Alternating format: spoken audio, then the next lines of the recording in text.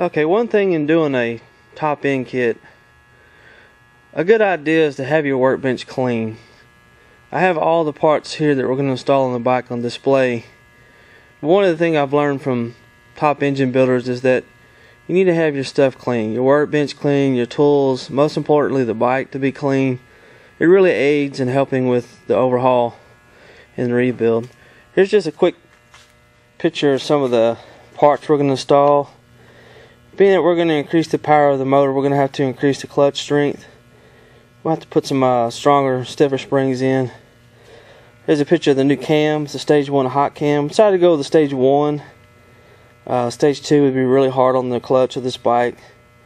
Going with the stage 1, it will give us a increase in performance and power, definitely from the mid to top. The new axle in the background is a rebuild. Going to put it in complete. The other one is destroyed. Here's the new JE piston, 85mm, 10.5 compression. Very nice looking piston. I've always used JE parts. Very nice job. Very well balanced piston. Very good. And here's the top end kit for all the gaskets, O-rings, valve guide seals, everything we'll need to do this top end job. Okay, we have a Yamaha Wolverine 350 4x4. It's a clean bike. The owner has installed these 28-inch Mudlight tires, and the taller, wider tire, heavier tire has pulled a lot of the power away from this bike, naturally because of the bigger tire. So they brought the bike into the shop and they want to increase the power and overall top end, low end performance. And what we're going to do is we're going to take this bike and we're going to pull the top end down.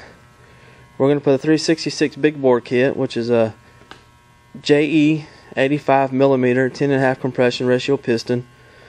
We're going to put aftermarket cam in it. It already has a really nice aftermarket exhaust and air box. Air intake's been modified and it runs very well. We've had this bike a year ago come in the shop. We did some small performance increases on it. Now they want to go for the big bore kit. Clean bike, good looking bike.